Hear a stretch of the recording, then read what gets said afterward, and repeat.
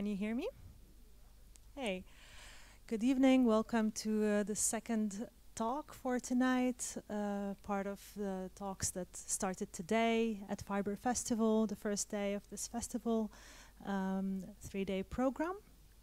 And for this talk, we're having two guests as well, and is on Xeno Futures, Breaking Down Barriers with Biohacking, Technology and Speculation.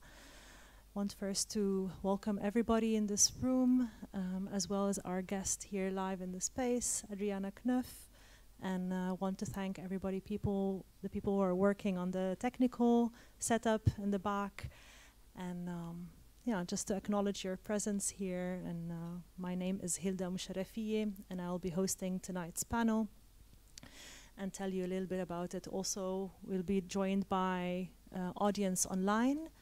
So if they're already hearing us, I'd also like to welcome them into this tonight's panel talk. A little bit of introduction of tonight's talk before I introduce our guests. So as I said, is on Xeno Futures.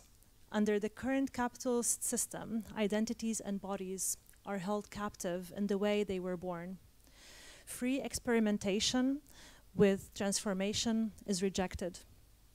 Simultaneously, capitalist petrochemical and pharmaceutical systems create global pollution and cause unwanted and unregistered kind of mutations in humans and non-humans alike. Artists and biohackers reveal and break through these systems using DIY speculative art projects, experimenting on the self to achieve body autonomy and dis-alienation from the destructive constraint that capitalism places on us. In this session, as I mentioned, we'll be joined by two guests. With us in this space is Adriana Knouf, and online is Maggic, who I'll introduce in a bit. They will walk through in their experimental research at the intersection of biohacking, technology, and science. So first up, for our first guest, if I may introduce you, Adriana. Adriana Knouf works as an artist, writer, and xenologist.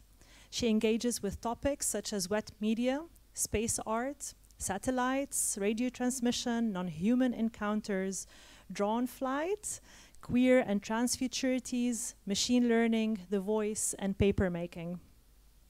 She's the founding facilitator at the Xeno Lab, a nomadic artistic research laboratory that promotes entanglements among entities trans and Xeno. Adriana regularly presents her artistic research around the world and beyond, including a work that has flown abroad the International Space Station, which she will guide us through her presentation. Her work has been recognized by a number of awards, including an award of distinction at Ars Electronica, an honorary mention from the Science Fiction Research Association's Innovative Research Award, and as a prize winner in the Lakes Works for Radio Number 4. Adriana currently teaches at the Master's Ecology Futures at the St. Joost School of Art and Design in the Netherlands. So welcome, Adriana. And Yeah, thank you so much for that introduction. And I'm delighted to be here with you all tonight in person and online. I'm going to be talking a little bit about my art projects and some of the research that goes on around them and some of the conceptual aspects that are related to them. So if we can switch to my presentation, please. That would be great. So, all right, there we go. Excellent. So, yeah, as was outlined in the introduction, I have a number of sort of backgrounds that I pull into my work. Some training as a scientist, as a designer, as an engineer, writer, and as an artist. And so I sort of combine all of these aspects of my work in the projects that I do. So sort of the scientific training that I had was rather constrained, and so a lot of the artwork has been a way to sort of take some of the roots and some of the specifics of that scientific training, as well as the training in engineering, and trying to move that into new sorts of domains and new sorts of potentialities. But really, recently, I've been calling myself a xenologist. And so I sort of want to explain what I mean by this. And this is a term that I've sort of reappropriated from some aspects of earlier thought. So what is xenology? So xenology is the study, analysis, and development of the strange, alien, or other. And a xenologist is, of course, one who engages in xenology. So xenology as a term was something that was originally developed in the 1950s or 1960s by people who are trying to understand or trying to describe how one would characterize extraterrestrial life within science fiction books or writing or television or something like this. So the sci-fi author Robert Heinlein was one of the first people to be developing this term. Then in the 1980s, there was a guy by the name of Robert Freitas who was extending this to the actual study of extraterrestrial life. So from the context of the search for extraterrestrial intelligence. So the idea is that xenology would be one who would be studying these actually existing extraterrestrials.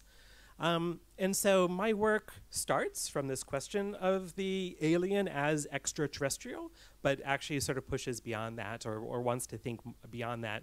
So I'm interested in that space of the alien, but I also want to incorporate other types of thought into it, such as queer and trans and post-colonial approaches to things, to sort of push against the triumphalist, colonialist, extractivist mindset of a lot of older science fiction.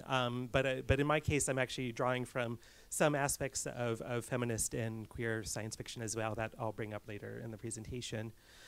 So for me, xenology really means not running away from the strange alien or the other, but rather highlighting it and foregrounding it and understanding it as something that is absolutely necessary for our practices these days under capitalism. And so I see xenology as a way to push ourselves into new configurations of our bodies, of ourselves, of our being, of our existence in space, on Earth, and in outer space as well, which I'll get to in a little bit. And we do this through the integration of quote-unquote unnatural elements into our bodily existences. And so this leads me to a word that I did make up, which is a mouthful, called xenomogrification. And so let me explain this a little bit. And it was actually very similar to what you had in the introduction there. So I see that under capitalism, there are certain changes that we are allowed to make with our bodies, with our lives and everything like this, but only that which allows one to make a profit, right? And so that I see as alienation. Xenomogrification is meant to highlight sort of the, and I mean this in all the senses of the word, grotesque aspects of change for purposes of dis-alienation, actually. So rather than capitalist alienation making us or preventing us from having access to all sorts of types of change, xenomogrification and xenology is meant to sort of push beyond that. And so it's actually disalienation from sort of the ways in which capitalism prevents us from making these types of changes to our bodies and so forth. So because I really sort of see one of the things about the universe is a basis in change. And so there are lots of possibilities for modifying ourselves, modifying our relations to other entities, other beings in the universe that is not necessarily possible under contemporary capitalism and extractivism and so forth. So in order to sort of make these ideas more concrete, I want to go through a number of the projects that I've been working on in recent years. And a number of these relate to the relationship between bodies, outer space, and medicine. So this is a poster that I made a little while ago, and the numbers are a little bit out of date, but the general trends still remain the same. So basically, only 11.5% of space travelers have been women, 2.5% have been African American, none, as far as we know of, have been transgender or non-binary. Very few have been queer or trans. And on this poster, there's actually asterisks next to the lesbian, gay, bisexual, and transgender and non-binary, because it's entirely possible that these astronauts and space travelers have been queer, trans, or non-binary, and they just have not been able to come out, right? So I want to make that clear. But you know, space is something that's been basically for white men up until very, very recently, primarily. And so this is something, you know, I've had a desire for a long time to go to space, partially because of different experiences that I had growing up, which I'll get to in a little bit. And so a few years ago, I was able to actually enact some aspects of this desire to go to space with this project called TX1. So TX1 was a project that was launched on March 7th, 2020 to the International Space Station. And I'll get into a little bit what the project was in a moment, but like any good project that goes to space, we had a patch. This was designed by the Serbian graphic designer Emir Puškarević, and I actually have a bunch of these patches here, or stickers actually. So, you know, if you're interested, come see me afterwards. I'd be happy to give them out. So basically, this is a project where I launched fragments of my hormone replacement medications to the space station. And so they were launched encased in these 3 spheres here. So on the left is a fragment of my spironolactone pill, which is given to transgender women in the United States to suppress testosterone.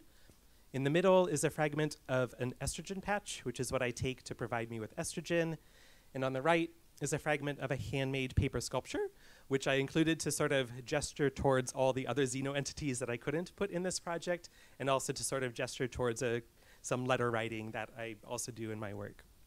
The important thing that I want to say about the estrogen patch is it's one that I actually wore. I had already worn it before, and I didn't tell NASA this because it may not have been allowed to go to space.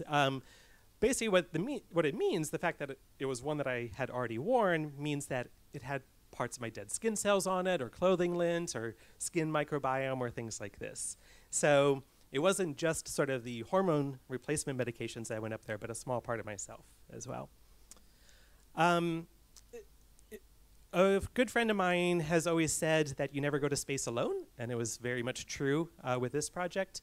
So TX1 was part of a total of 9 artist groups that were also launched to the space station at the same time as part of a project called Sojourner 2020.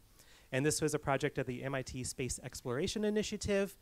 And one of the important things that I want to say about this is that this is also a very diverse group of artists that were involved. So there were artists who were indigenous North American, artists from Peru, Argentina, Thailand, and so forth, which also really opened up the space, no pun intended, of people who were able to send things to the International Space Station.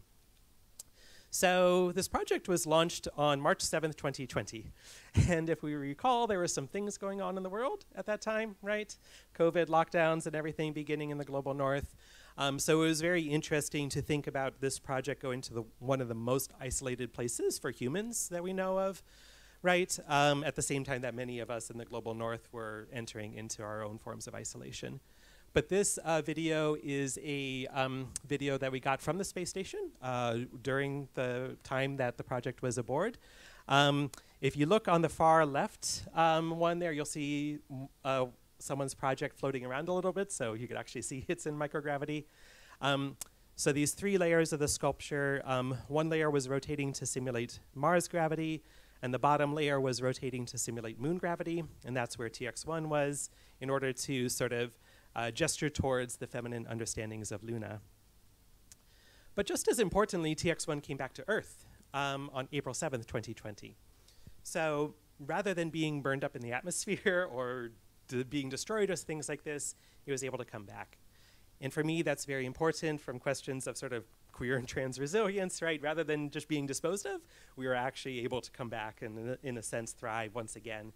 And I don't have the actual TX1 with me right here because I tend to not like to travel with it, but I have sort of a small model here that I'm happy to show people if they're interested to sort of get a size of it, a sense of the size of it. So recently this project, as was mentioned in the introduction, won an award and was exhibited at Pre-Ars Electronica.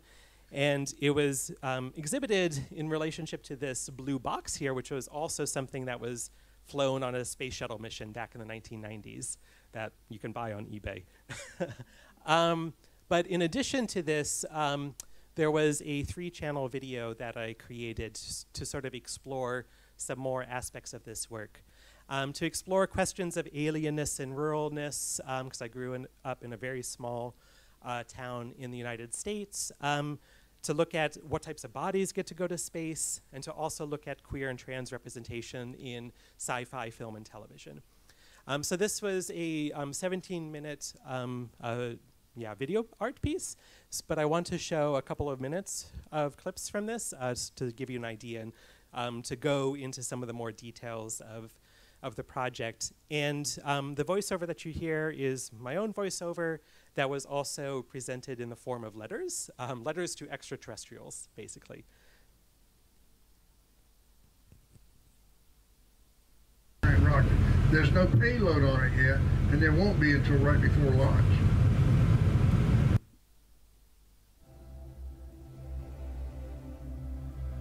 Dear interlocutor, I've been unable to tell you much about my hometown, which is unfair because that place is so fundamental to why I'm continuously searching for you. It's hard to convey to you how small my village was. I tend to describe it this way. Badger is a town of 600 people in the middle of nowhere in Iowa. Of course, that's not entirely true. In fact, there were miles upon miles upon miles of cornfields and soybean fields and hog and chicken confinements. When the wind was just right, the stench of manure from the eggplant 4 miles to the west would drift into town. In short, it is an industrial wasteland of contemporary agriculture. When I lived there, my house was at the eastern edge of the town, our backyard abutting the endless fields. Corn one year, soybeans the next. Our organic garden next to the herbicide-drenched fields. I wasn't allowed to leave the boundaries of the town. The county road that passed right next to my house was too dangerous, as the semi-trailers carrying the grain barreled down the highway at 55 miles per hour. The road itself was paralleled by deep ditches that held the snow during the gray, frigid winters. So, I was effectively confined to Badger. I'd ride my bike around and around the circumference of the town so many times that the nosy housewives would peer at me from behind their drawn curtains, eyeing me with an air of suspicion. You don't know surveillance until you've lived in a small community. And so then this next clip that I'm going to show you is from... There's no payload. Sorry. Require. Let me just pause this briefly. I'll come back to it in a moment. The next clip that I'm going to show you is basically from the third part of the video installation. That's, again, looking at sort of representations of queerness in contemporary sci-fi. Okay, let's see if I can get this working again. Lives required living in the shadows, lest they end in violence. In times that have been erased, maybe we didn't have to do this. For too long, we didn't exist in the televisual future. Maybe a wink-wink, nod-nod here and there, that being all that was allowed by the corporate censors. Don't you represent Angel? How are you gonna do right by both of us?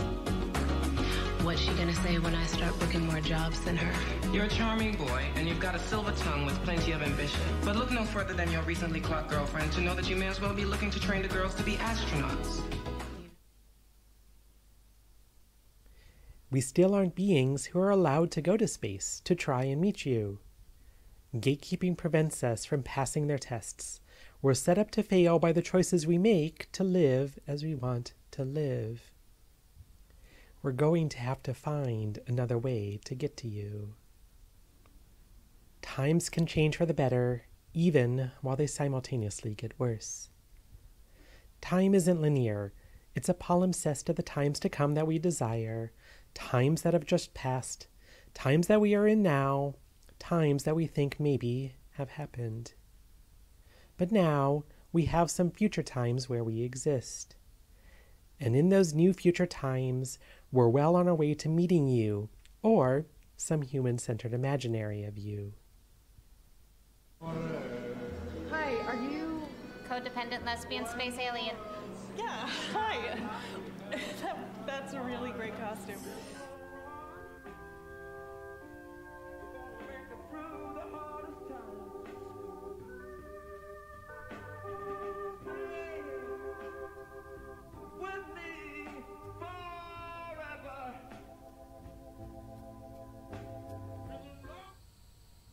Hello, stupid. It's good to see you.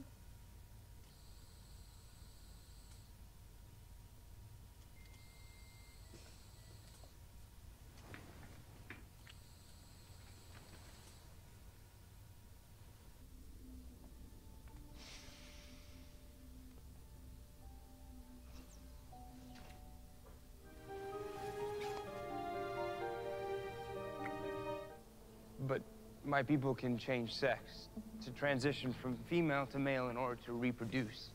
Like, several species of reptiles and fish can do it. It's not uncommon in nature. How do you change? This pool.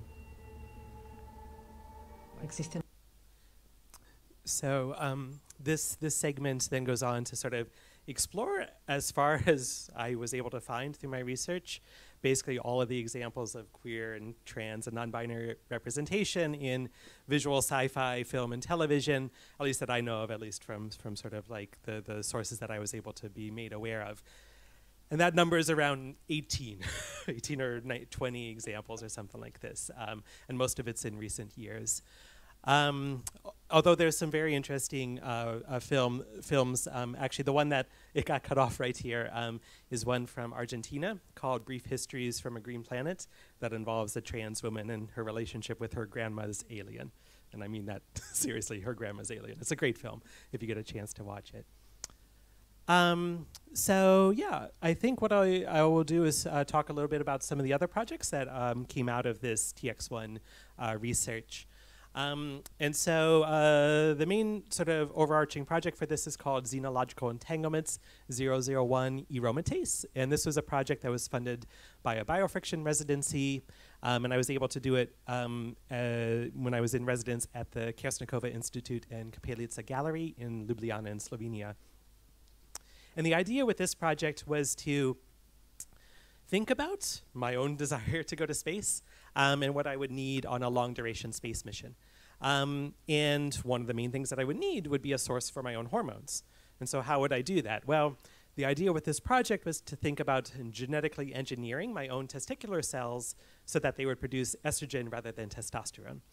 And so the idea was to try and turn on a particular gene in our cells to basically convert testosterone into estrogen, because that's sort of the normal procedure for or pathway for doing that within our cells. And so it's an enzyme called aromatase. So the idea was to try and turn on this enzyme. Sounds very simple to describe. It's wickedly hard to do in practicality, and was made more difficult because of COVID lockdowns and lack of access to research labs and things like that. So the project had to change in a sort of a number of ways. One of the things that sort of came out of this is a performance that I did about sort of being addicted to estrogen, as I feel like I am, different aspects of the transgender voice and so forth. This performance was called Trying Plastic Variations, and due to lack of time, I'm not going to sort of go into that right now, but you can find some performance clips online. So there was a lot of sort of laboratory work that we had to do to sort of begin this process. And one of the most important things that we had to do was develop some of our own research hardware. Because scientific research practices are very expensive, especially in the hardware that you need to do the research. And so one of the huge parts of, my work, along with Mary Maggic's work and other people's work, is developing our own tools. And so while it's also very expensive to send things to outer space. So what you need is you need a way to simulate microgravity on Earth. And so you do this through what's called a clinostat. And a clinostat basically rotates at a certain speed so that you can grow cells within this vessel here that you see on the screen. And while this thing is rotating, the vessels are the cells are basically experiencing weightlessness in a way. So what was very important for this was to make this an open source project, because usually this equipment costs many thousands of euros. And so we were able to reduce the cost to a few hundred euros, and then opened up all of the designs and everything for this as well, so that people who do want to experiment with some forms of microgravity are able to do this. So this was one of the main developments of the project. And then we also ended up doing things in a much more speculative realm as well, again, partially due to the sort of COVID restrictions that we were working with last year. So then we created this speculative piece called Saccular Fount, which imagined this possibility of producing my hormones through this device that I wore on the outside of my body. And this shape is meant to represent testicles as a way to also push against the idea of certain types of the anatomy being associated with certain types of sexes and genders as well. And so the design of this was also meant to reference different types of BDSM types of harnesses and stuff to also engage with some of the burden but also desire and joy of taking hormones and producing them and so forth. And so we did this kind of photo performance where we were sort of also gesturing and exploring the way that the transgender body is looked at, referencing some very sort of standard types of space poses that you would associate with astronauts and so forth, but again, also the gaze and trying to sort of like really confront people looking at a transgender body and also trying to present it in a non-sexualized sort of way. Yeah, and then what brought me to Amsterdam is this residency that I have at Wach right now, which is part of the Art for Med consortium. And so the idea was to further develop this research. But again, because of COVID, things had to be moved around a little bit. And so what I started exploring is other possibilities of going to space and other ways of thinking about space travel, resilience, different types of organisms that exist in extreme environments and so forth. And so I got very interested in lichen. So let me explain this sort of jump here. So lichen are this organism that's a symbiosis of fungi and algae. And they grow basically everywhere on Earth, on land, in the Arctic, in some of the most inhospitable places in the world. But they've also been sent to the space station. And they've been put on the outside of the space station for a year and a half, exposed to the ravages of space, the vacuum, the hot and cold, and everything like this. They were on the outside of the space station for a year and a half, then they're brought back to Earth, and they were still alive, or at least 75% of the cells were still alive. So this showed sort of, to me, this extreme ability to withstand some of these incredibly challenging situations and environments. And so I started making different types of relationships with sort of aspects of queer and trans lives or lives of, other types of bodies that are seen as alien or Xeno on Earth. And sort of, how do we think about different aspects of resilience within this world? But then I also started thinking about, maybe the bipedal human is not the right way to go to space. Maybe there's other relationships that we should have with other types of organisms for space travel. But I started thinking about this because there's this idea called the lithopanspermia hypothesis. Litho meaning rock, and panspermia meaning sort of different types of life that travels in outer space. The idea is that life on Earth maybe didn't originate on Earth, but it actually originated somewhere else in the universe, encased in some rock that then sort of like travels throughout the universe for millions of years and then crashes on the planet Earth, right? So for me, I was also thinking about, well, maybe there's different types of relationships that we could have with lichen, different aspects of the human self that could potentially be merged with lichen in some way and maybe encased within these rocks or something like this. So, this is part of some of the research that I'm exploring these days. And, I've been thinking a lot about sort of like why I'm so interested in sort of space and things like this, especially with everything that goes on in the world right now. But one of my very important influences as an artist, and especially for the work that I'm doing right now, is the work of Octavia Butler, who's an African-American science fiction author. And one of the books that's very influential for me right now is Parable of the Sower. And in Parable of the Sower, it takes place, it was written in like 1990s, I think 1993. And it's about a future California in 2025, where there's fires, lack of water, basically the apocalypse happening around everyone.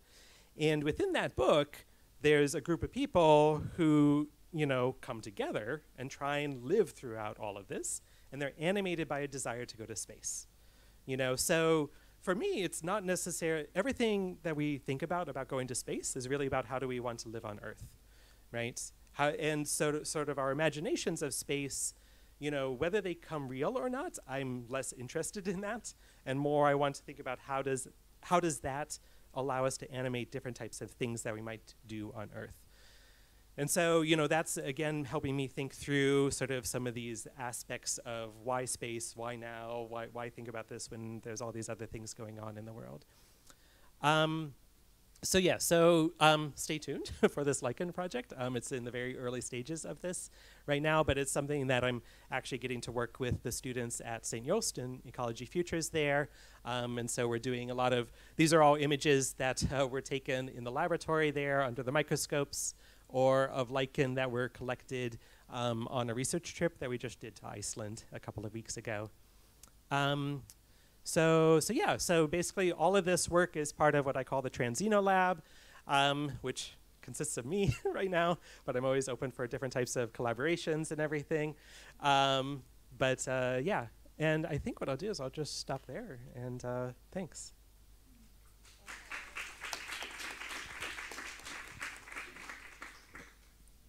Thank you so much, Adriana. I think it also already opens so many questions about the current research and its relation to the specimen that you have here, which also seeing it in plain sight and is in its size about almost how precious this must, or its equivalent must have turned in that construction that you had there, but also the relation between going this non-linear time of going into previous primordial cellular beings in order as well to imagine different kind of xenofuturisms.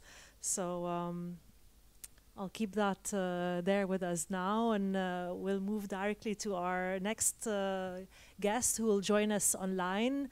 But we will be taking questions at the end of the session, so please keep that noted and maybe also add it to after our next guest speaker. Hello, Mary. Can you hear me? Let's test first if we can hear you. Yes, I can hear you. Hi, Mary. I'm going to shortly introduce you before you start your presentation. Mary is a non-binary Chinese-American artist currently living in Vienna. Their work spans amateur science, public workshopology, performance, installation, documentary film, and speculative fiction. Since 2015, Maggic's research has centered on hormone biopolitics and environmental toxicity, and how the ethos and methodologies of biohacking can serve to demystify invisible lines of molecular biopower. In 2017, their project Open Source Estrogen was awarded honorary mention at Pre-Ars Electronica Hybrid Arts. And in 2019, Maggic completed a 10-month Fulbright residency in Yogyakarta, Indonesia, investigating the role of Javanese mysticism in the plastic pollution crisis. Mary Maggic is a current member of the online network Hacteria, open source biological art, and the laboratory theater collective Aliens in Green. So Hacteria is the open source biological art, and the laboratory theater collective is called Aliens in Green, as well as a recent contributor to the radical syllabus project Pirate Care. So thank you, Mary, I guess joining us from Austria, right? You're in now? Welcome. Yes. So should I start? Yes, please go ahead. Thank you for the introduction, and thank you to all the organizers of Fiber. I'm now going to share my screen.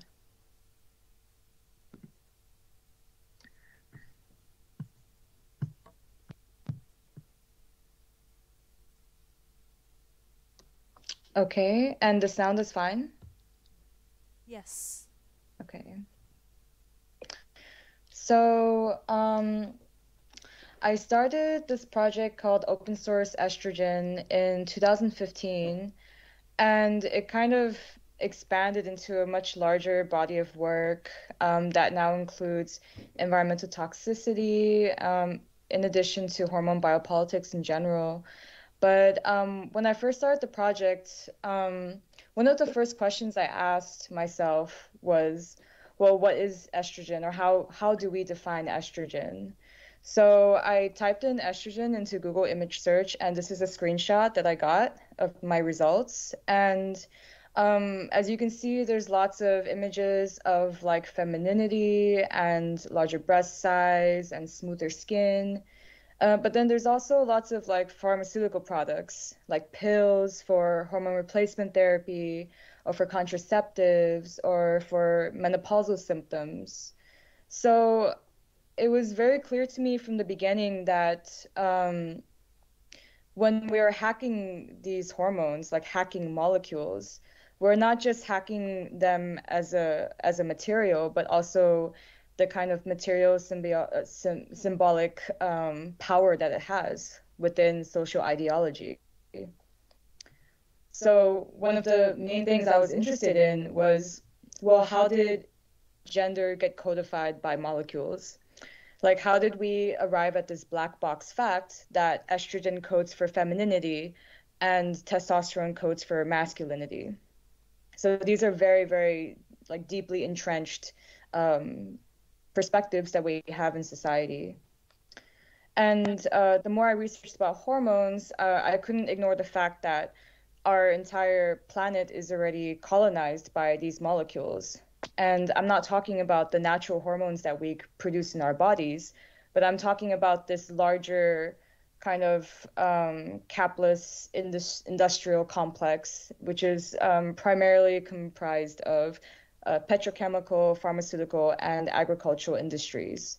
So these industries, I like to call it like a kind of a funny paradox of living in the Anthropocene, because these industries are creating all these molecules, and there's all these residues in the environment, and they didn't intend for these molecules to be communicating to our bodies, but they do. And to kind of backtrack a little bit and describe what's happening at the molecular level, the green molecule represents the estrogen receptor. And scientists have called this receptor a promiscuous receptor. So promiscuous being the opposite of selective. So that's why we have so many of these industrial molecules actually binding into the receptor and transfecting change.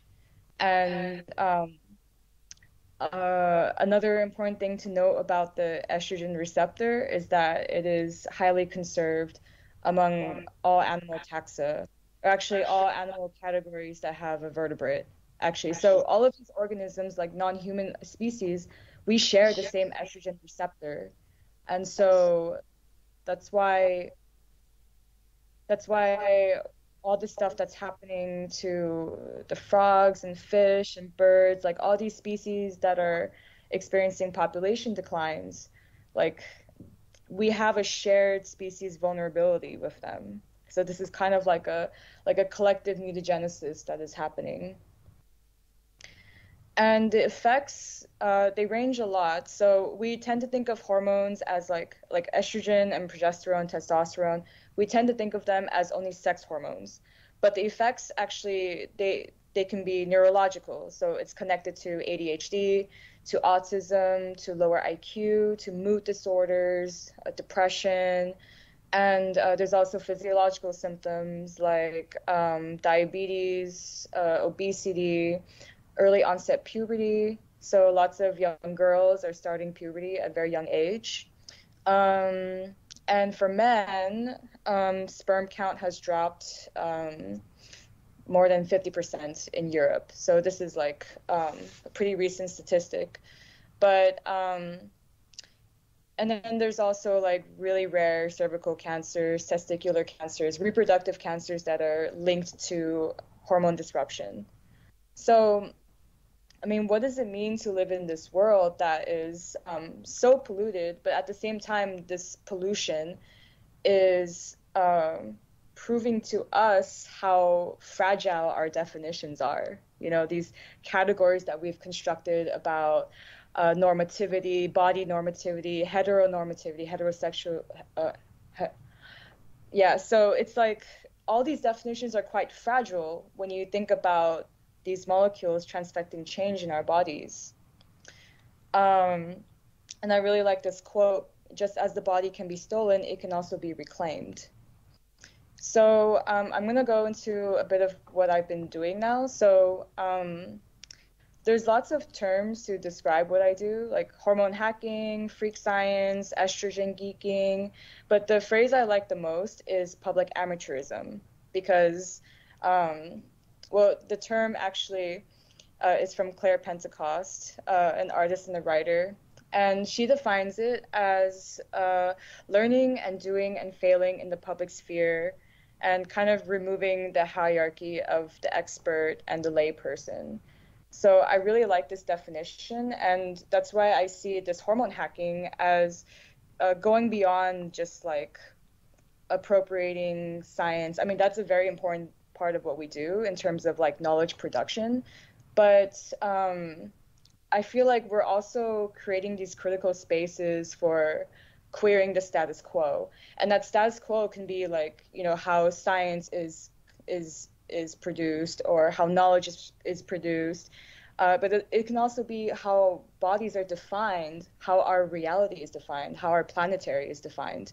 So that's what I mean by the status quo. So one of the first things I looked into were these yeast biosensors. So I wanted to have a way to detect like if a certain like water sample had harmful levels of estrogen inside. So I got this like message from Josiah Zayner, who is like a famous biohacker, and he told me that there's like this gene that codes for human estrogen receptor. And so I bought this gene from, it's a DNA repository. So I bought it, and then I transformed it into yeast. And the yeast actually turned yellow in the presence of estrogen. So this was really mind-blowing for me, because for the first time, I can actually visualize the molecular semiosis that happens when the estrogen receptor is in contact with an estrogenic molecule. So it's like the yeast were like extensions of our bodies in that way. And this is kind of like the mobile lab that I was traveling with in order to do workshops about this topic.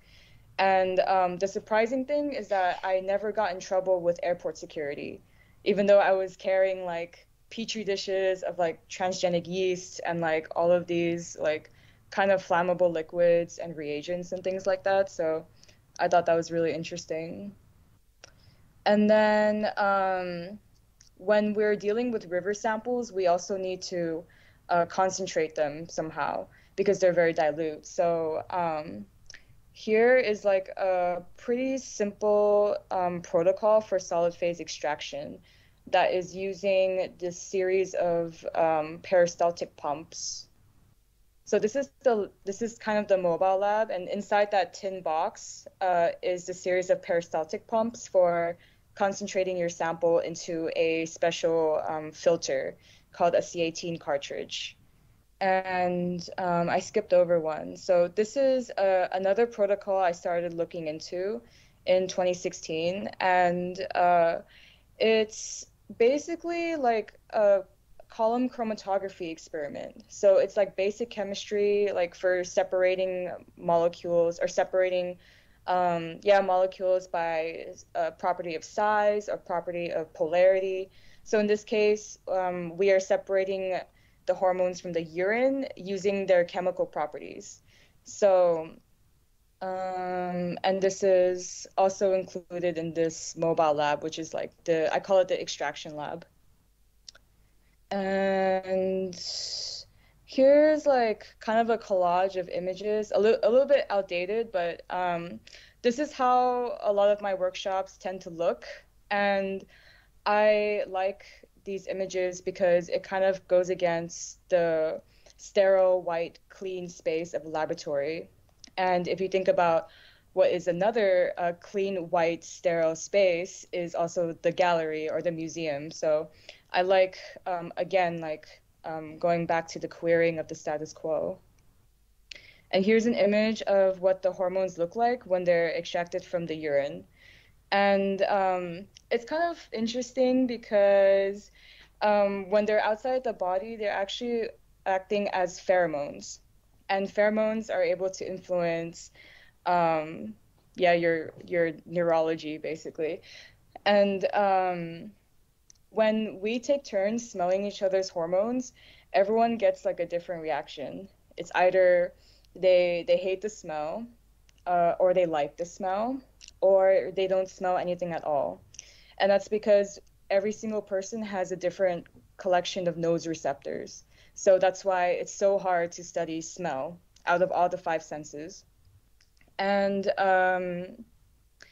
if you think about how dogs react to each other when they're smelling each other's asses, it's kind of similar. Like dogs, like when they're smelling each other's asses, sometimes they really like each other, sometimes they want to fight each other, and other times they just don't care. So I feel like the hormones are activating something very ancient and evolutionary in our minds.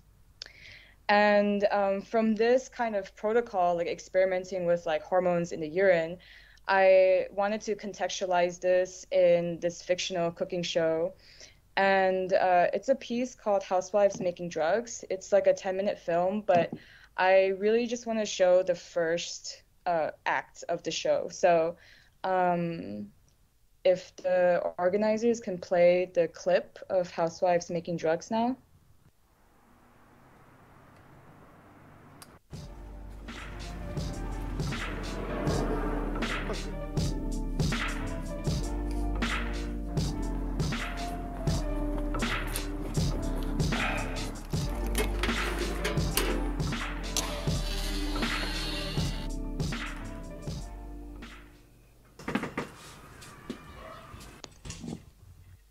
Hey, Hallie.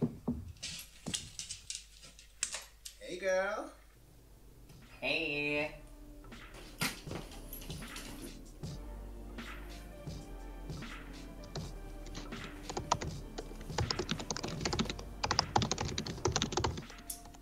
Oh, fuck. What? Remember how we were waiting to hear back about my health insurance?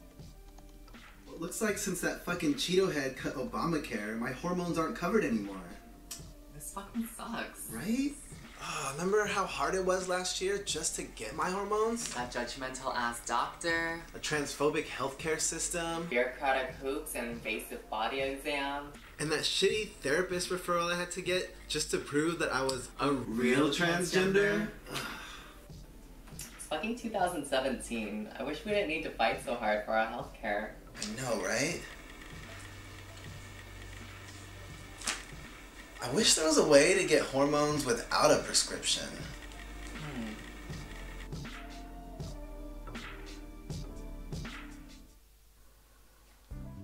Hello. And welcome to our show.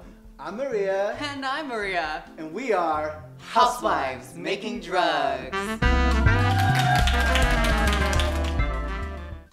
On today's show, Maria and I are going to show you lovely viewers at home how to get hormones without needing that pesky doctor's prescription. That's right, Maria. We've concocted a recipe where we can reuse the estrogen that's naturally expelled from our bodies. So you're saying that this recipe would allow us to circumvent the whole industrial medical complex? And increase access to estrogen for trans women to gain radical body autonomy. Wow. By sharing hormones and tapping into new systems of interdependent community? And taking the phrase sharing is caring to a whole new level. Wow.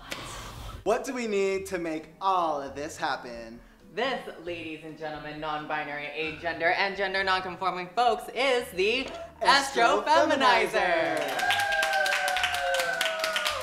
The only tool a real estrogen hacker needs to do her deed. The best part is all these ingredients are cheap and easy to find. Just how I like my men. It's made up of silica gel and cigarette filters layered inside a modified glass bottle. As you can see, I found these items after a heavy night of drinking and smoking. Never mind that overpriced laboratory equipment. This is a DIY contraption for all you biohackers out there. Whoa, hold up. Biohacking? That sounds scary. Well, no, just think of it as something as simple as making beer or wine or even cheese. Okay, Maria, so you're saying that we have always been biohackers? Exactly, Maria. So to get started, we're gonna need just one more very special ingredient. And we will tell you right after a quick but essential break.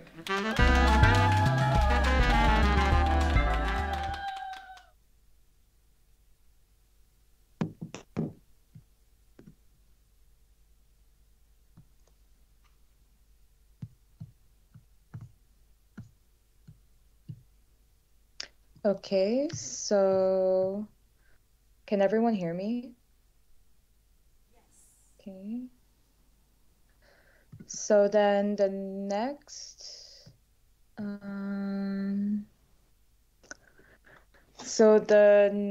and kind of last thing that I've been exploring with hormone hacking is, so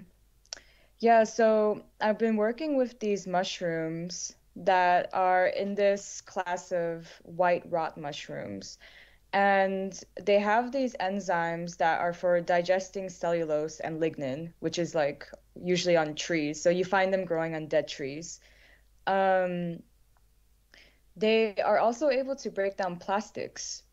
And so I was in this residency with Paula Pinn and Ryan Hammond, and we were kind of developing this or trying to recreate this scientific experiment, which is a decolorization experiment.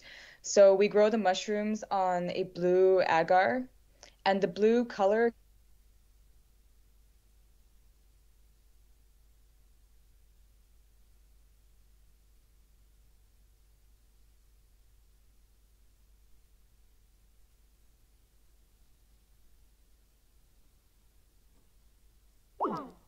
Looks like we lost Mary, or... Okay, we're calling her back in a bit. Blue mushrooms on an agar. That's where we're in. Decolorization. Decolorization? Yeah.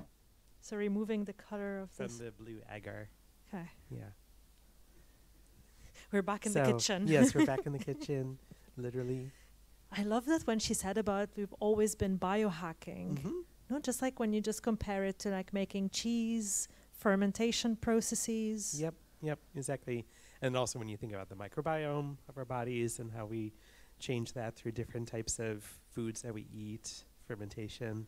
Just like you mean the natural process, Yeah, like how our bodies like go through the and the different types of organisms that are already living in us, the different fungi and bacteria and things like that. For me, that really poses the question of, well, how do we decolonize ourselves, our bodies, our environments, and the planetary? So that's kind of a new research trajectory. Mary? And then when I was doing my residency in Indonesia, I was incorporating this in an installation that I did about the river pollution there. So this is kind of a trilogy of pieces. It's from this residency that I did in 2019. And I wanted to do a very site-specific residency and actually work with people who live in this very marginalized area along the river. And actually they live in the river's toxic embrace. I mean, it's a highly polluted river with plastics everywhere, and this is the reality that they're born into. I also collaborated with a artist initiative, a citizen initiative called Life Patch, and they were already investigating the river for many years, and I kind of just joined the project. And they did lots of mapping, and these are kind of some examples of the mapping that they did. And what I found really interesting was that when you arrive there, you can't separate daily life from the Javanese mysticism that exists there. And so we quickly realized, if we're going to ask people to care about the river as if it's their own bodies, we have to incorporate some kind of Javanese mysticism into this kind of practice. And As you can see, the river splits the city in half from north to south. And the people there actually see it as a highway that connects two spiritual kingdoms, one in the north and one in the south. And so this kind of, this is part of their cosmology, you know? So this experience really taught me that you have to maintain a certain level of contextual fluidity to really investigate different sites of toxicity. So I was collecting trash from the river, and I created this rotating mandala projection that is part of the installation that you see here. And I kind of see this as representing the kind of all of these recombinations that happen inside of our bodies, you know, like from everything that we consume, like all of these consumer products, packaging, things like that. Like they all go inside our bodies and they create new mutations and new recombinations. And it really, for me, I see these molecules as molecules that we're all becoming with. So molecules that we're so entangled with. And one of the questions that I'm really focused on right now is how to live, act, and care in a permanently polluted world. Because all of the kind of hormone hacking that I showed earlier was more a way to investigate these molecules to actually turn something invisible visible. And this is already like super revolutionary to see something that you didn't know existed previously. But now it's like, how do you react to that? You know, what kinds of strategies do we create after now knowing these like scandalous levels of estrogen in the river supply or like in the world, you know? So I'm really focused on this question right now.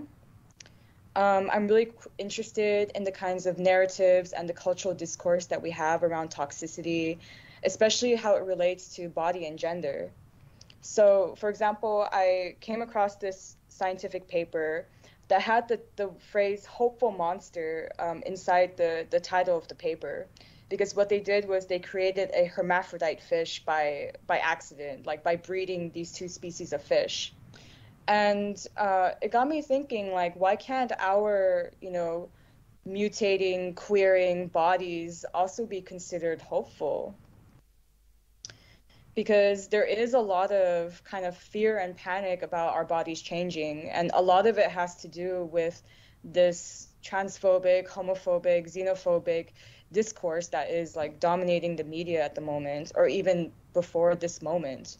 So this is just like a screenshot of a blog post that I found, like someone writing about like, oh, the water supply is making all of the men gay and we need to have men and women, you know, propagating the species, you know, very heteronormative, and we should talk about this instead of like immigrants crossing our borders, you know. So it's like this is the discourse that we're dealing with today.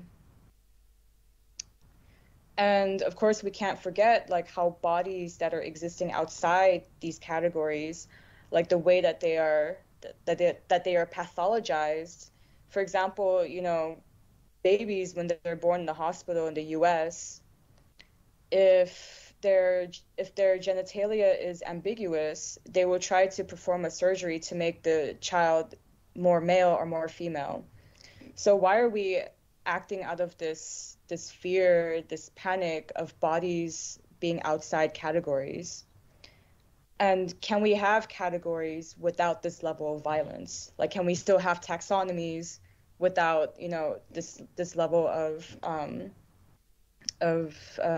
violence against the norm? So I'm starting to move in a more like performance direction, and a lot of my performance tactics are revolving around this this like kind of act 1, act 2, act 3. So I call it a 3-step process for living in an increasingly queer world. So step 1, toxicities. You live in an alien landscape that is colonized by hormones. Step 2, semiosis. You are already alien. You have hormones you have plastics in your blood, in your urine, and in your fat cells. And step 3, subjectivities. Do you want to be more alien than you already are? So this last step, subjectivities, this is like ideally the point where I want to take you after taking you through like, toxicities and like, we're living in this completely permanently polluted landscape, and then finding out that you're already alien, we're becoming with these molecules. And then the last step, subjectivities, is really a place where we have neutralized the fear, we have neutralized the panic, and we can come up with new relationships or ways to relate to the world that are free from these heteronormative patriarchal structures. So this is a participatory performance project called Molecular Queering Agency. And I basically invite people on stage to come with me and to offer some of their urine samples so that we can worship the urine in this like aluminum fountain on stage. And everyone is wearing these masks. And here's like a more updated version of the performance.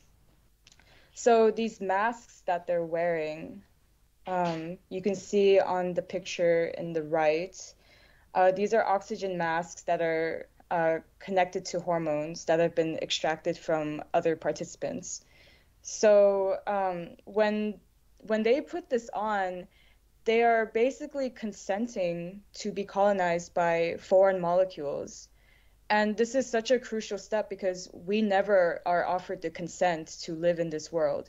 Like, we're just born here and then it's like completely toxic and no one asked us if we want to live in this way. And so the performance, I think, is very much about consent. It's about saying like, yes, I choose to be part of this world. We are worshiping this urine as if, like this is an evidence of our disobedience. We all have a disobedient body according to the categories that have been given to us. So the last project I'm going to talk about is a project called Genital Panic. And this is a project that's very much in the beginning stages. It's kind of speculative. But I'm imagining like a queer feminist population study where I'm going to create this online database of 3D genital scans. And these 3D genital scans will be anonymously crowdsourced by like whoever wants to participate. And this database, ideally, this database, if I have enough genitals, will serve as the basis of what I'd like to call a new era of redefined genital aesthetics in the toxic era. So maybe I should just play the video because, yeah, okay. So I'm gonna ask the organizers to please play the Genital Panic video now.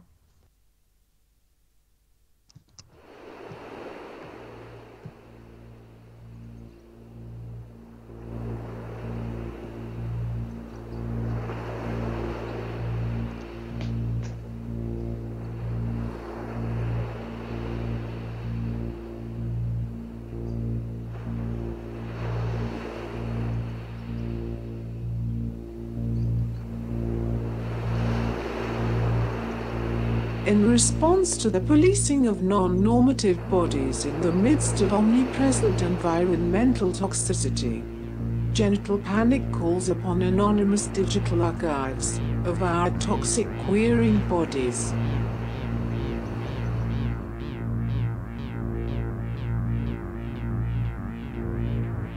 Since the rise of industrialization and the chemical alteration of the planet, we all live in a profoundly polluted world that was deeply tied to patriarchy and capitalism.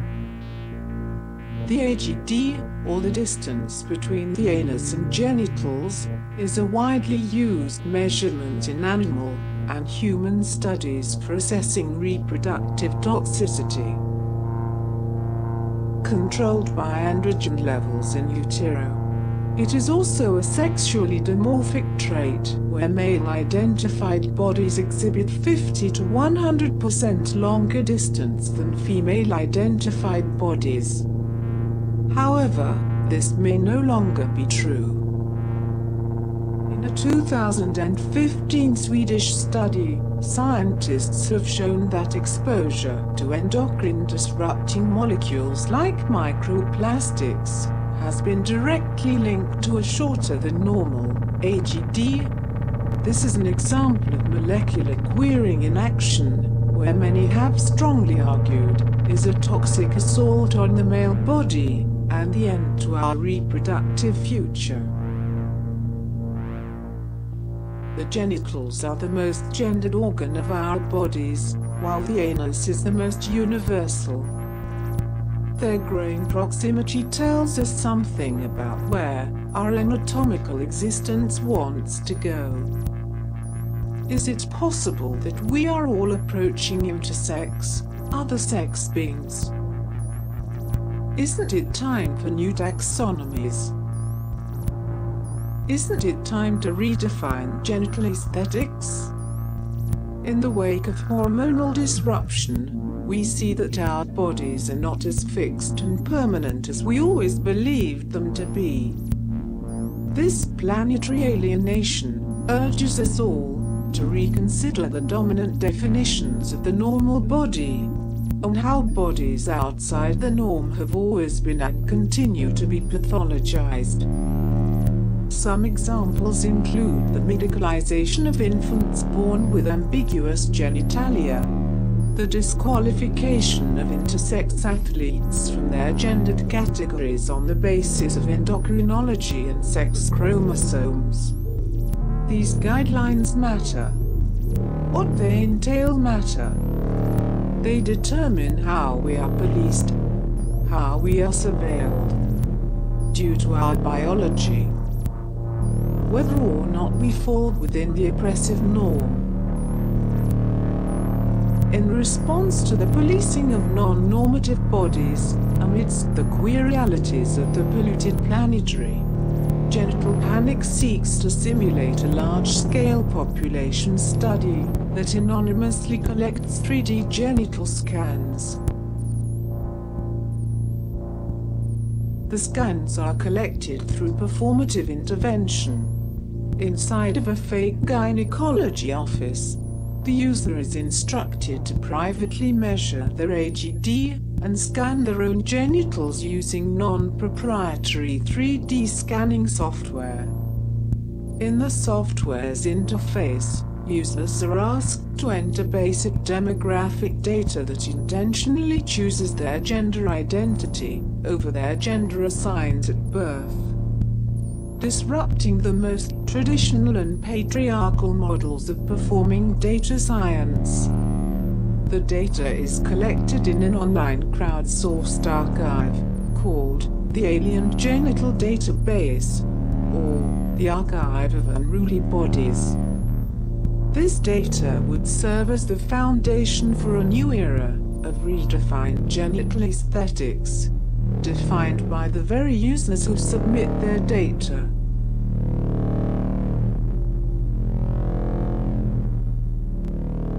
Bodies are not born, they are made. So if state and corporate sciences reinforce certain somatic fictions about the body, then so can we. If the AGD is a tool of patriarchal science, then it must be repurposed for social resistance. For the master's tools will never dismantle the master's house. Participating in this database represents a counter-hegemonic strategy that dismembers the tool of AGD from the domain of the state and its symbolic order. It acknowledges our bodies as unfixed and changeable in this queering landscape. It creates spacious room for all our toxic variants, for all the aliens living among us.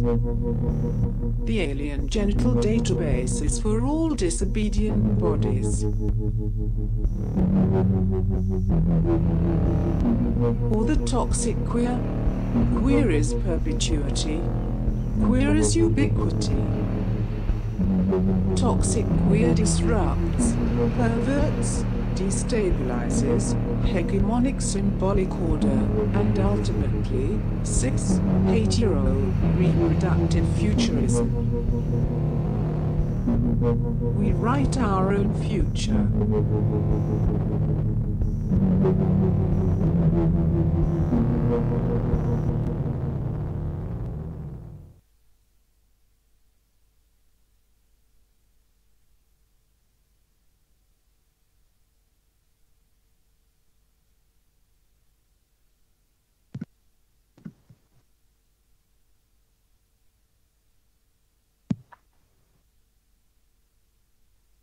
Thank you, Mary. Was that the end of the presentation, or do you hear me? So,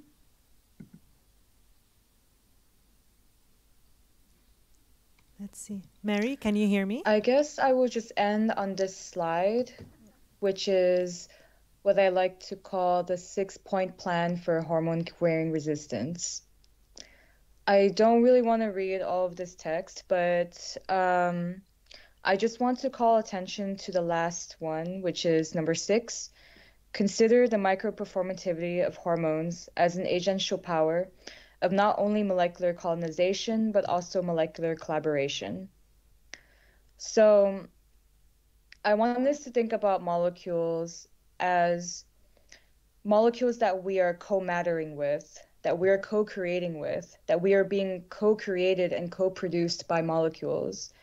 And I want us to get to a point where we are just free of these the apocalyptic visions, the threats to reproductive futurism. I want us to get past that and just come to this point where we are coexisting with molecules, and we are also agents in this change that's happening. Like, we do have agency in this process. The molecules have agency as well.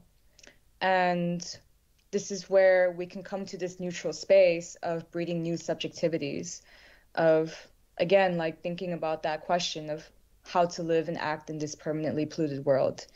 So thank you very much. And I'm looking forward to any questions.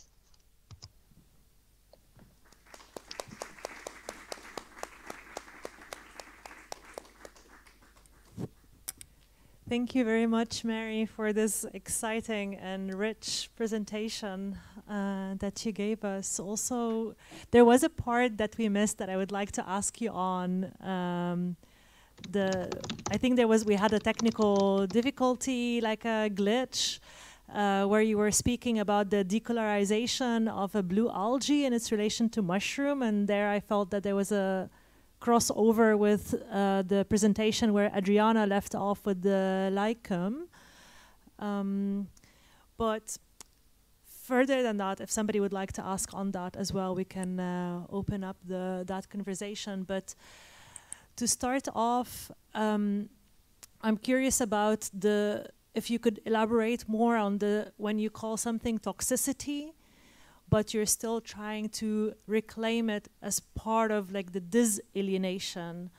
So you're even, in particular, in the locality of the river in Indonesia where you were working on with the plastics, but also the pharmaceutical and industrial and agricultural pollution in waters. So there is this abundance of estrogen that is thrown into the waters as a byproduct of these industries.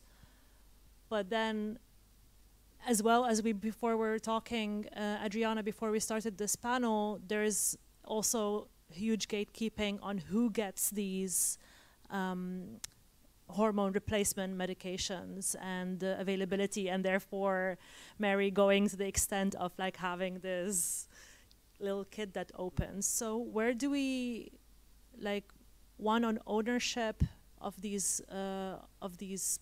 molecules versus the abundance, and then just a bit of framing on the toxicity of it. If any of you could answer that. Yeah, sure. I mean, so I think what's very interesting and what's great about the pairing here with Mary and I is sort of we're approaching these questions from different but also sort of like triangulating in a sense perspective. So for me, this idea of, you know, for some people, like I was saying earlier, I'm really sort of addicted to estrogen in a sense, right? And so for some people who are trans or non-binary or gender non-conforming, who, you know, take hormones, this need to sort of adjust our internal hormonal balance is something that has to be satisfied in a sense. And so having the access outside of the medical establishment and the gatekeeping, you know, is really necessary for that, because as, you know, Mary's film so brilliantly does, you know, there is this extensive, very challenging processes that people often have to go through. And it exists in all sorts of countries, like the Netherlands. the gatekeeping for trans healthcare in the Netherlands is quite extensive. And so, you know, trying to create different types of tools or practices that would potentially allow us access to these particular molecules that we want is very important to me. And something that I'm also exploring a little bit in my current research is how we may be able to get access to some of these hormones through different types of botanical means. And so looking at different types of plants or fungi that could perhaps help us in this. If I may respond, that's a very, very interesting question, because when I first started researching, it was very much about this issue of access and who is producing hormones and who gets to have them. But then when I entered this like environmental toxicity area of research, I felt that there was a tension, because on the one point, people are trying to actively queer themselves, and this is a very important quest for them. And it's often like an issue of life and death in a way. And but at the same time, all bodies are being passively queered. So there's by these environmental toxicities. And so you have this this parallel process of active queering and passive queering, and there's a tension there. And the way that I kind of united these tensions is that I think the biggest issue here is about body sovereignty. Like, how much agency do you have over your own body? Because you can be actively queering your body by taking hormone replacement therapy or by taking birth control pills. And if you're exposed to a lot of microplastics and these other industrial molecules, this can really interfere with the medication that you need to survive. So so it's not that big of a tension after all, but it's an interesting one. Yes, and also being complicit and like at the same, like critical and complicit with these industries, I guess, like in the similar action of extracting estrogen from urine or hormones from urine, like also hacking and leeching on these industries for, in a way, doing like an action from multiple sides of depolluting, but also extracting the waste of those byproducts in the systems. I'd love to hear some questions from our live audience as well as our audience online. If anybody would like to pose a question to Adriana and Mary.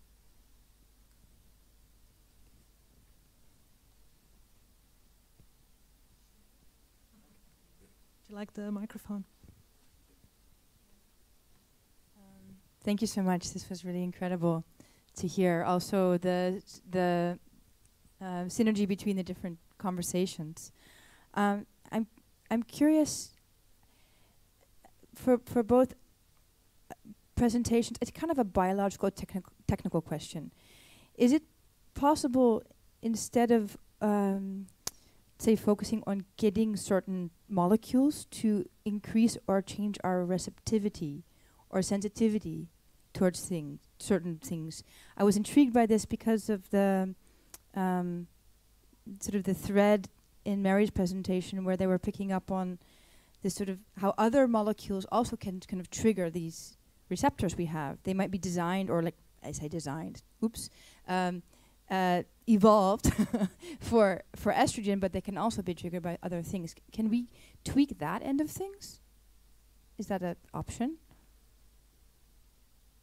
Mary, do you want to go with that first? So are you suggesting to make the estrogen receptor less promiscuous? Or more. I mean, that's really interesting. I would have to think about how that would be done in a technical way. Maybe there's some kind of like, we need to redesign the estrogen receptor, I guess. But then like it has to replace all of our receptors, you know, this new design.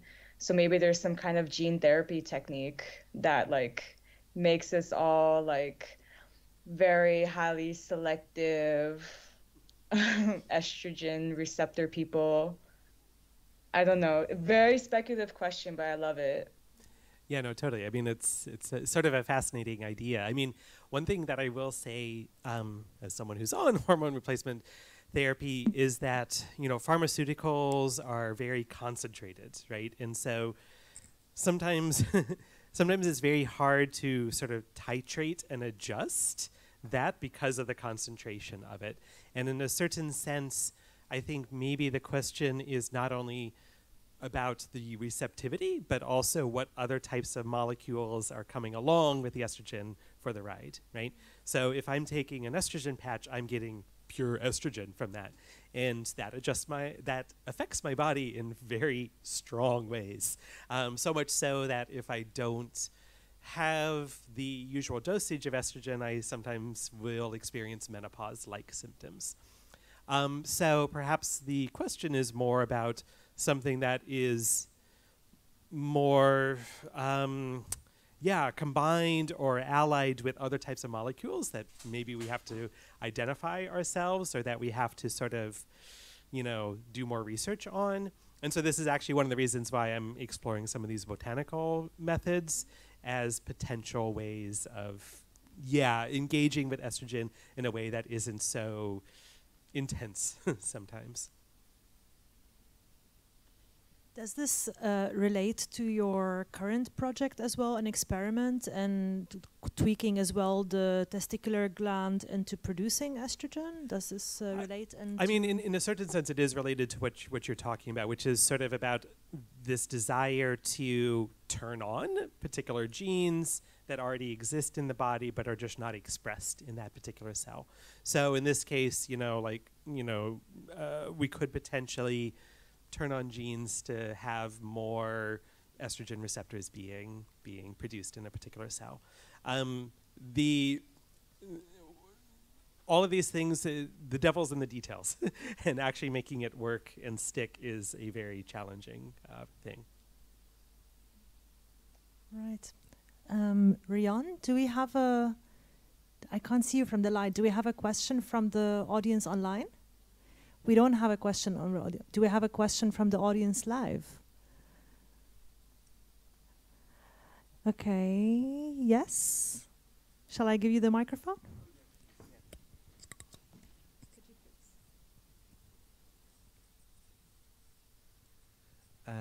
Incredible presentations. Thank you very much.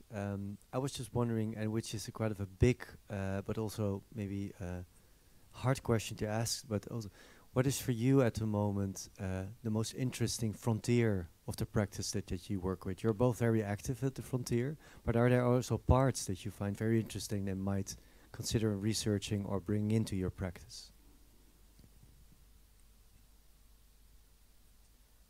Mary, do you want to go first? Can you define this frontier?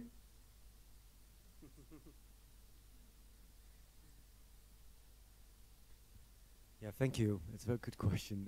What I mean with the frontiers, maybe like breaking open this pharmaceutical boundaries and all the kind of challenges you face on the way while you're doing your work.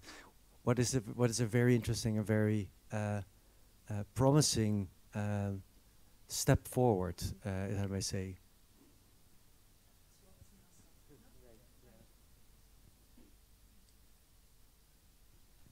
Okay, so I guess, well, there's a couple of ways that I would actually answer that question.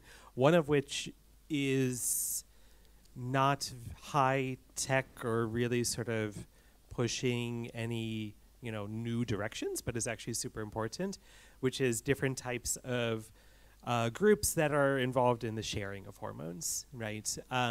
Sort of creating these solidarity, mutual aid types of groups, some of which are very active here in Amsterdam, to try and be able to share excess hormones that people have. This is incredibly important, again, because of this gatekeeping and everything like this. I mean, I think there's some really interesting research and art practice going on with one of Mary's collaborators, Ryan Hammond, who's also looking at the sort of the histories of where different forms of hormones are derived from and what types of plant sources they're coming from, and the relationship of that to different types of colonial and extractivist histories in Latin America. I mean, one thing that's actually very, very difficult to know is, for the estrogen that I get from the pharmacy, where is it coming from in the world? Because it's actually a trade secret. We know that the usual process is that it comes from soy, but where is that soy being produced, right? What is that history? Where is it being done in an ethical way? Not entirely sure about that, right? So what is all the processes of this? I think that's a very important question that still needs to be resolved. And I don't, that's something that's going to require different types of work and activities to try and uncover those things. For you, Mary, would you like to answer that question as well within your practice? What are frontiers that you're up against and coming up for you as well to challenge? I mean, actually, Adriana mentioned a couple of examples that I was kind of thinking of. For example, the work of Ryan Hammond. Ryan is actually developing a platform for open source hormones, but using, I think, transgenic yeast or transgenic plants, which I think is a very important project because it's also questioning these kinds of legal frameworks for, because this kind of plant production of hormones is being done by huge companies. As a kind of alternative to synthetic production of hormones. Because as we all know, estrogen and progesterone are the most highly manufactured synthetic compounds in the world because they're highly lucrative for the pharmaceutical industries. But the fact that Ryan is developing this as like an independent artist and it's meant to like be shared in a very decentralized way, because like you just have to take care of the yeast, take care of the plants, and you can share very easily. I think it's a very groundbreaking project, and I do like wonder. I mean, also they wonder, if they would be caught in some kind of like legal trap, like if this does become a very like popular way of sharing molecules. So I think that's a really interesting project. Thank you. Do we have time for one last question? No? I have a burning question, but it opens up a lot. But I would like to end with this because, I mean, in a way, you answered that question on the hormonal manufacturing, but there is also like, through my previous question, talking about complicity with also all these other industries. I'm curious about your relation as well with NASA and these huge rockets going up to space, and there's a huge carbon use and like all the fuel that is used in this process. And but maybe in a nutshell, or speaking a bit summary, but that can open up our minds for the rest of the night and tomorrow's and coming up events about with your Xeno lab project, what do you think it offers us in this period for our ecological crises, and what kind of vision are you sketching and experimenting with? Yeah, sure. No, I mean, that's something that I've been thinking about a lot. So I will try and answer it, somewhat concisely. So, with respect to this particular project that went to space, it was already a rocket that was going to go to the space station for a resupply mission to the space station. And so there was a little bit of space on it, and they said, hey, finally, we're going to give a little bit of space for the artists, right? So for me, this is hopefully a potential to sort of imagine different ways of being up there and different types of presences and bodies and different types of experiences. But with respect to sort of like, these Xeno futures and the Xeno lab and things like this, I think it really goes back to what I started with this mouthful of a word, xenomogrification, right? This dis-alienation from sort of the constraining aspects of capitalism, right? So developing the new tools to sort of push us into these other areas and other ways of being. And I think, sort of a lot of Mary's projects very much resonate with this as well. But, I think also, especially with this question of complicity, I feel like, in a sense, we have to, I'm of the opinion that we have to engage with these technologies and try and mutate them basically from within. And that is not going to be perfect. And for me, I tend to look at projects on very long-term timescales, so decades, hundreds of years, and so forth. And sort of like, how can we engage with these processes to try and shift things a little bit? I'm very humble with this, that we're not going to be able to necessarily shift it a lot, or maybe as much as it needs to be, but some shifting and mutation and modulation needs to happen. Thank you so much.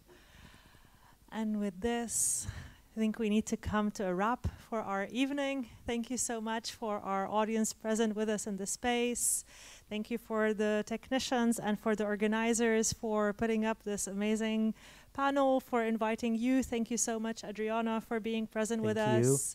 Mary, thank you so much for being present with us virtually, and also for our virtual audience. I would also like to remind you that there are 2 more days remaining of the festival, and I do have the schedule here.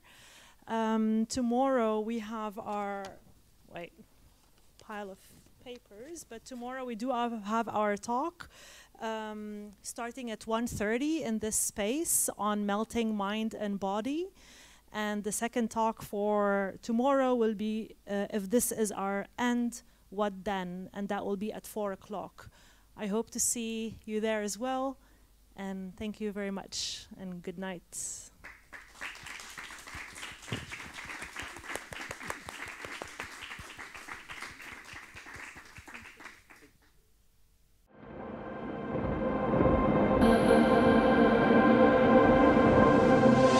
Mm-hmm.